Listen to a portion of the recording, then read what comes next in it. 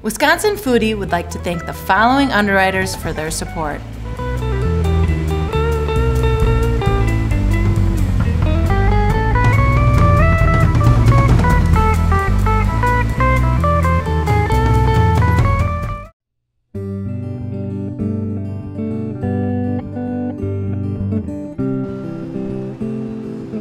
When I first became organic, the big crop then was these Vinton 81 soybeans. It's a high protein bean designed specifically for tofu.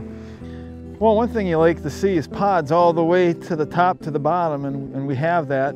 The Vinton variety of soybean is a very tall bean. You can see it's over waist high. A lot of soybeans are only half the height of a Vinton.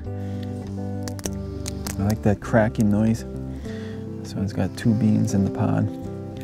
But they're really nice, big yellow, clear hilum bean. Really nice. Just a very plain tasting bean. It's got a chewy texture to it. It's a little hard too.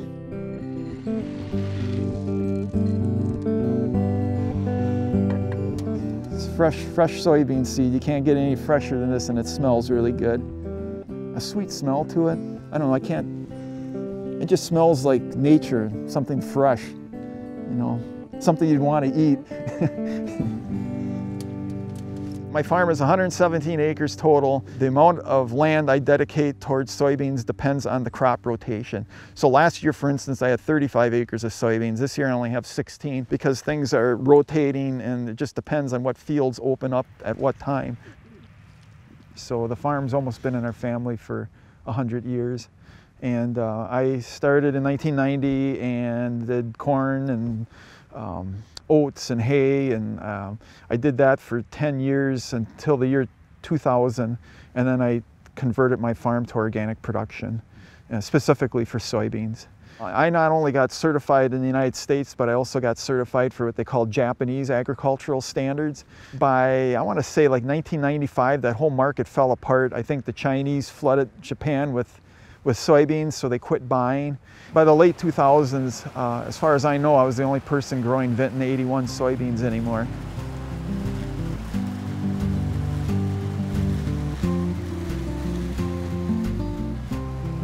My brother, he was reading a magazine, and they interviewed RJ from the Simple Soyman, and in this article he said that he really preferred Vinton soybeans, but he couldn't find them anywhere. And so he gave me the article, and he said, well, you might want to talk to this guy. So I did. I found his phone number, and I called him up, and RJ didn't answer the phone, but one of his employees did. I said, well, I have Vinton soybeans. I'd be interested in buying them. And the employee was like, heck yeah, we'll buy those, and I'll have them call you. And I thought, wow, that's the kind of enthusiasm I like to hear on a phone call. And so that's where our relationship began. And he's a small tofu producer, and from what he's told me, all these big players are coming into tofu production, competing against him. And I don't know if they are as particular as RJ is about the beans they are using. So a big company may just go for mass volume, and maybe it doesn't have the same qualities as a Vinton, but RJ seems to be a little bit more particular about the bean he's buying. He wants what he figures is the best, or feels is the best. We're in Milwaukee's Sherman Park neighborhood today, and we're going to take a behind-the-scenes look at Wisconsin's largest and only tofu producer, Simple Soyman. This soy is fantastic because it has a story that's rooted in Wisconsin. The beans are grown here, and it's sold mainly within the state. I'm really excited that RJ and Barb have opened the doors to us, and hopefully we can go in and learn a little something about the tofu making process and take some back to the cafe and put together some amazing food that represents their love and care. Hi, Luke. Hey! Come in. Welcome to Simple Soyman. Thank you so much. This is great. I've never actually been in a tofu processing facility before. Why Milwaukee, and why this neighborhood? What does this mean for you? Well, we live in the Sherman Park neighborhood, and our business is here also. We're really happy to be providing jobs in the city and creating really good food. So this is where all of this takes place. What do I need to do to... Well, let's get you a hairnet. Awesome. How do I look? like you're part of the team. All right, I'll follow you. All right, come on in. So this is the kitchen where we make tofu. Wow.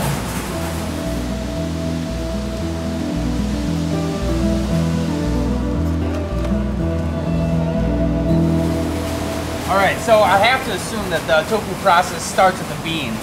That's right. The first thing we do is pour beans into barrels and then soak them overnight.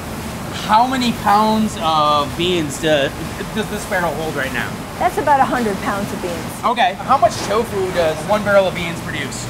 Well, it's about 120 to 140 pounds of tofu. That's incredible. And the water, like as we're in here, water is an essential part of this process, right? Very. We use a lot of water. You use a lot of water. So, Milwaukee. That's right. That's one of the reasons we're located in Milwaukee. Well, Milwaukee's my hometown, but besides that, we have an excellent water filtration system here. Sure. I gotta assume if you're spending money for high quality soybeans to make the best tofu product possible, having high quality water is absolutely essential as well. So we have this drill. This is a drill. A drill that we put on with the bean stir. Awesome. And it goes around. Whoa. Can I try it? Oh, sure. That's awesome. I feel like a little kid in a toy store. Is it possible to like over agitate the beans? I'm not ruining the process, am I? No, you're not. Okay.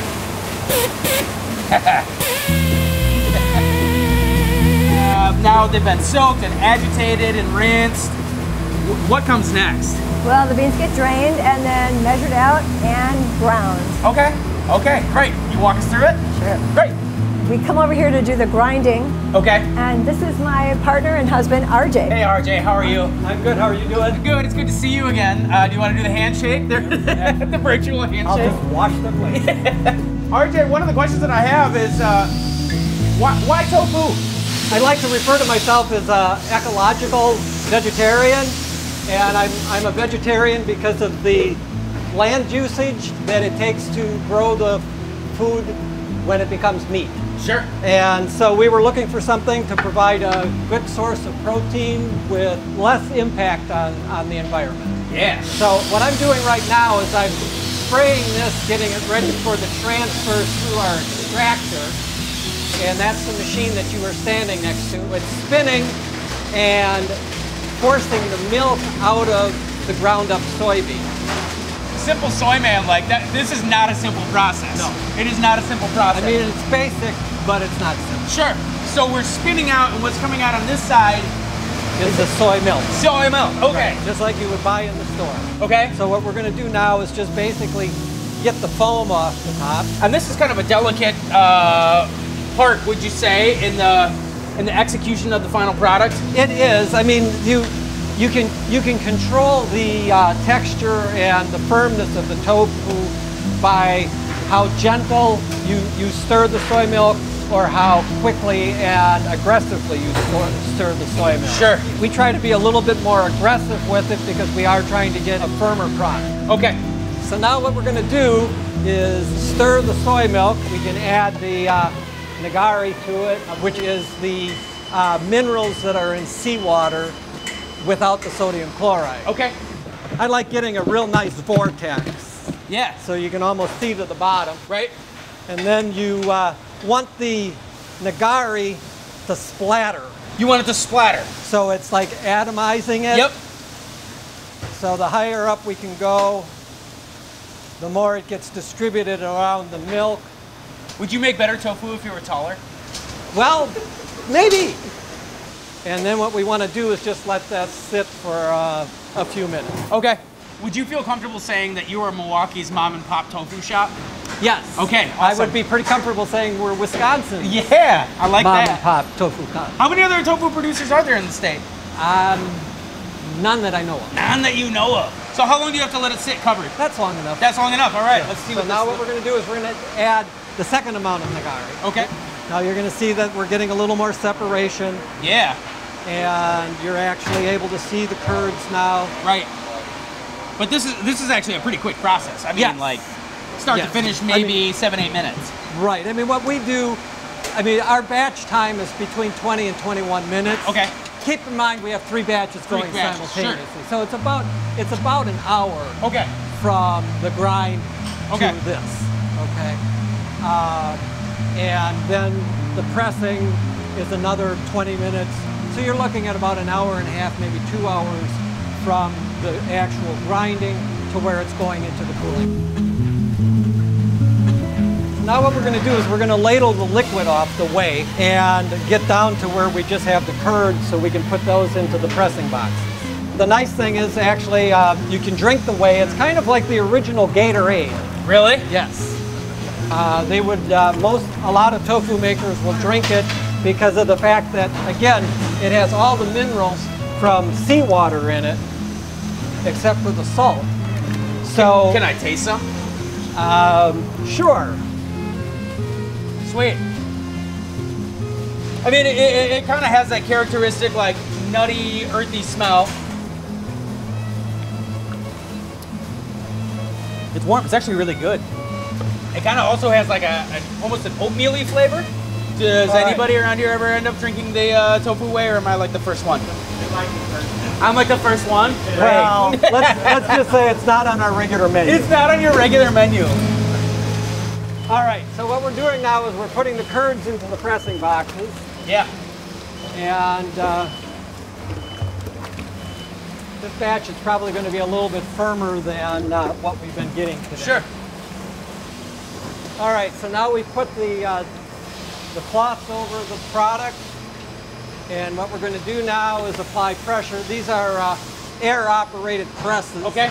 You'll see when we actuate the press, Yep. the liquid will start to come out the sides. Wow. And that's pressing it to form it into blocks. That's a lot of water. All right, so that's what the pressing will do to it. It's got a little bit of bounce to it. And then what we do, flip it, is we flip it, hopefully without dropping it on the floor. Right. And that is what we're doing crazy. today is we're cutting it into strips. Sure. Because our packaging, it's easier for Andrew to figure out how much he needs in order to make up 1 pound pack. All right, so then it's just going to go in the cooling tank. Yep. And we have actually 4 batches in here at a time. So basically about an hour in the cooling tank, and then it's ready to go into packages. So Andrew definitely has his work cut out for him. I mean, this is the way that you would make it at home, but probably on a little bit smaller scale. You know, it's always the old saying, you know, I mean, homemade bread is better than bakery bread. Right. You know, homemade tofu is better than store-bought. Sure. Ours is the closest to homemade that you can get. Yeah, so it's that nuance. Right. It's that nuance. So this is the final product. Yes, this it is. Right here. Beautiful block of firm tofu. What are these? Those are our herb tofu. Okay. And what we do is we actually blend spices into the soy milk when we're making the tofu. So instead of being a bland little cube of soybeans, it actually has flavor all the way through it. Can I taste it?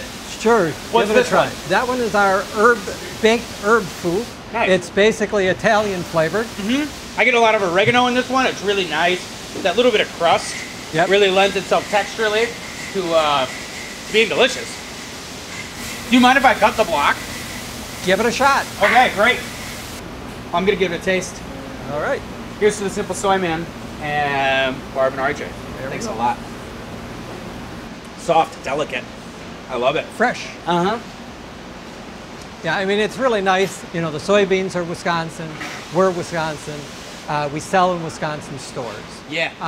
So, you know, you can't get more, I guess, Wisconsin than that. This is truly a unique experience. I am so excited to tell the story through the food and this beautiful Simple Soyman tofu. Thanks a lot. All right. Well, thank you for coming. My pleasure.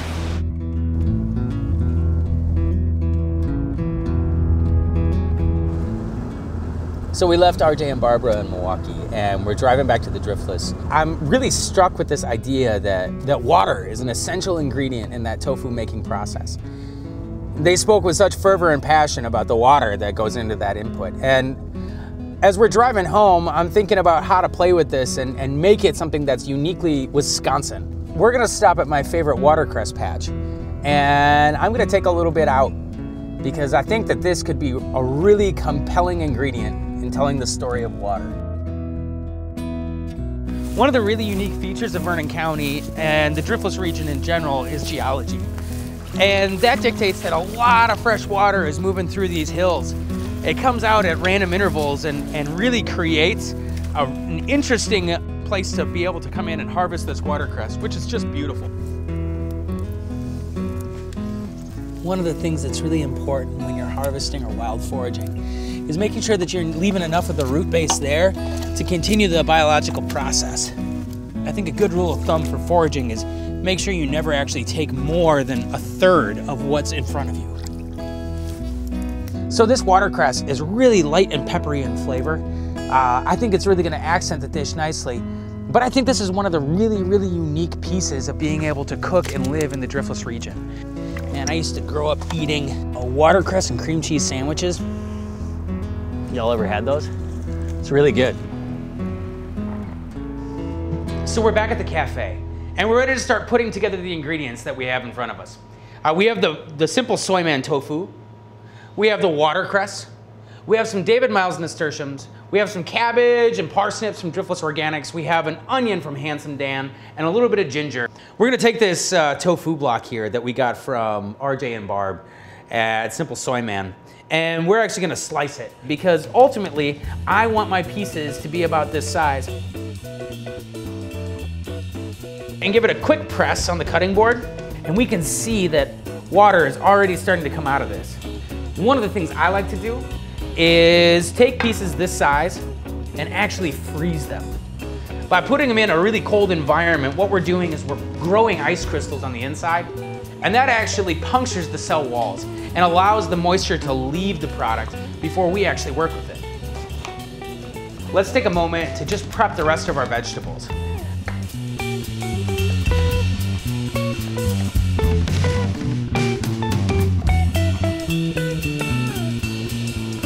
And we can see, even just from pulling this out of the freezer, that there's moisture sitting on top. By pressing on it, we're gonna express more water out of this, which is awesome. Now for frying, I want this to be in just a little bit bigger than bite-sized segments. Now we're gonna take our marinade. This is really simply just shoyu. Shoyu is a naturally fermented soy sauce. So we like it because it has just a little bit more flavor than traditional soy, but it still has that really umami, salty flavor. And that really picks up nicely in the tofu. All right, I'm gonna turn this saute pan up to about a medium-high heat. And I'm gonna add just a touch of canola olive oil blend. We're gonna take and just add that quickly. Now over here, I have a little bit of oil that's been heated up to 380 degrees Fahrenheit. We're gonna take this marinated tofu, we're gonna quickly dredge it in just a little bit of cornstarch. And the reason I like cornstarch is it gives it a really awesome crunch on the outside. So because this oil is nice and hot, we can ensure that this tofu isn't sticking. We can see that the outside is already getting a really nice golden brown crust. That's exactly what we're looking for in this dish. Not many people think of us as a tofu producing state, but one of the things that's awesome about this tofu is it's all Wisconsin. All right, so we're pulling the tofu out. I'm looking for that nice golden brown texture, and we can see where the outside of this starts to set. Flipping the cabbage. Flipping the cabbage. Flipping the cabbage. We're gonna take a parsnip and really quickly just run it right down the side. We're gonna pick this up and we're gonna take it over to our hot oil and give it a quick fry. We can start to see the edges golden up. And you know, one of the things that I love actually about frying parsnips like this into chips is they release one of their essential oils that always reminds me a little bit of vanilla. We're gonna season these with just a little bit of salt and black pepper. And you can hear them super crispy in the bowl. That crunch is exactly what we want. And we're gonna come in with a little bit of this vegetable saute first. Next, the star of the show, our tofu. In an homage to clean water, that's really important in the tofu making process, I wanna make sure that this really gets reflected. So we're gonna put down a couple pieces of watercress. I definitely believe that you eat with your eyes first, so I wanna put as many colors on a plate as I possibly can. For any of you at home who haven't tried a nasturtium, they're delicious. They're spicy, sweet. This is sesame seed. So again, one more layer of crunch. We have a little bit of a smoked paprika oil. All right, here it is. This is our dish. This started with the love and care of Chris Jaworski soybeans, was carried down into Milwaukee with RJ and Barbara at Simple Soyman, and then brought to the west part of the state, where we accented it with a little bit of driftless love and some of these parsnips and cabbage and the watercress to culminate in this, something that you can make at home too. This is the Wisconsin identity on a plate.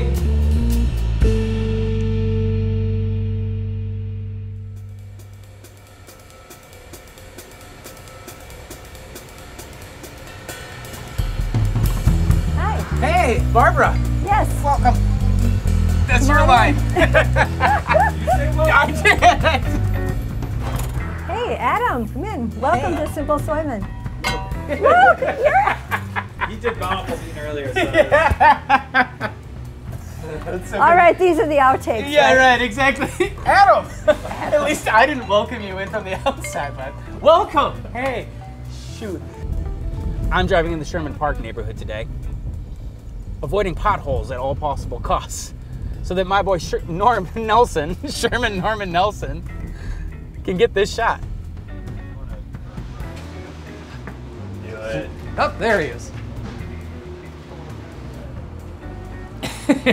Wisconsin Foodie would like to thank the following underwriters for their support.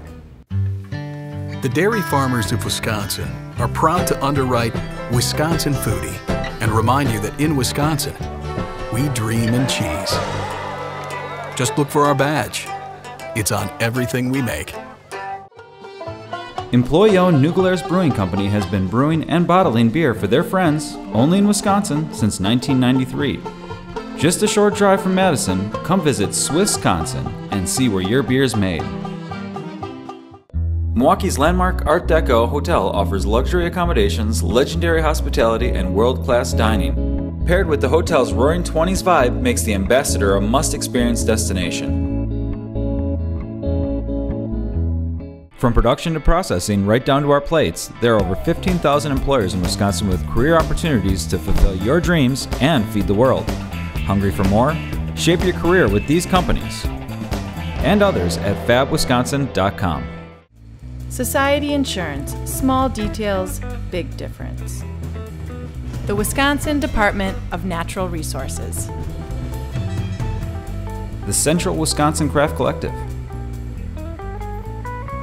Something Special from Wisconsin, Hilling Company. Edible Milwaukee Magazine. Also, with support of the Friends of Wisconsin Public Television. For more information about upcoming Wisconsin Foodie special events, dinners, and tours, please go to wisconsinfoodie.com. There you can sign up for our mailing list to be the first to know about our events and offerings. Also, get connected with us through Facebook, Instagram, and Twitter.